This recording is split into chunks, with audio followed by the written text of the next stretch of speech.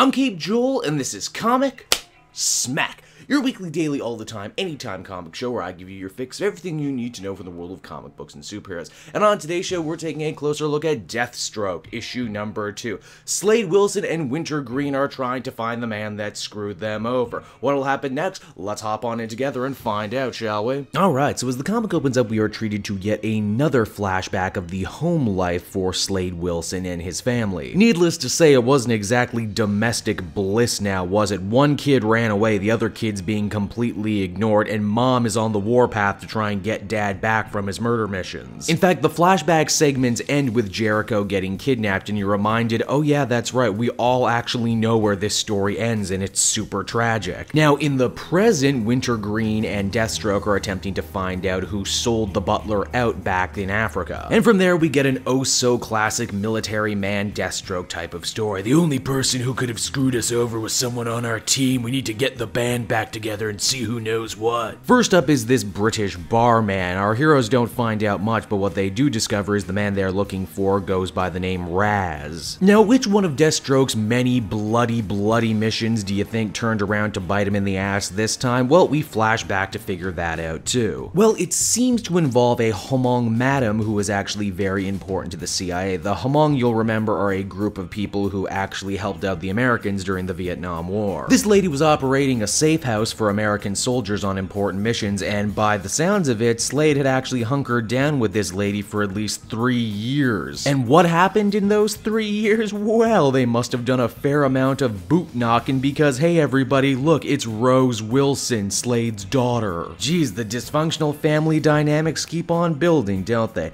Back in the present, Deathstroke decides to chase down another lead, the tech man on his team, a guy who goes by the name Dr. Icon. It would seem Dr. Icon was actually the guy who built Deathstroke his first super suit, only recently he's turned over a new leaf after a lifetime of evil. He's gotten good with Jesus, and now he's trying to make it as a superhero. He also didn't sell Deathstroke and Wintergreen out, although he was approached by the same people. Who was the real rat? Well, it should be obvious. It's the barman who we found out was crippled in that Hmong attack. Oh, but this quest for revenge is going to have to be put on the old back burner, though, because Deathstroke already has a new target. And that, as the comic ends, we find out is none other than the Ravager, aka Rose Wilson, aka his daughter. Dun dun dun. Deathstroke number 2 ended up being another surprisingly solid issue. I cannot believe I am so deeply invested in a Deathstroke book right now. I love the action, the style, the attitude, and in only 3 issues they pretty much brought in all the supporting Deathstroke characters I actually care to see, which is a feat in and of itself. If I had one minor complaint, the pulp fiction-y approach to events, gets a little bit grating at times. I mean, I never question whether I'm in the past or the present, it just feels very choppy at times. Overall though, I'd feel comfortable giving this one a 7.5 out of 10. Hey everyone, thanks so much for watching my newest video. I hope you enjoyed it, and while you're here, why not check out another video I have on offer, or maybe if you're feeling in a supportive mood, you want to like or subscribe. And if you want to support the creation of more videos just like this one, then please by all means check out the Cape Joel Patreon. A little bit goes a very long way, and I will see you all next time.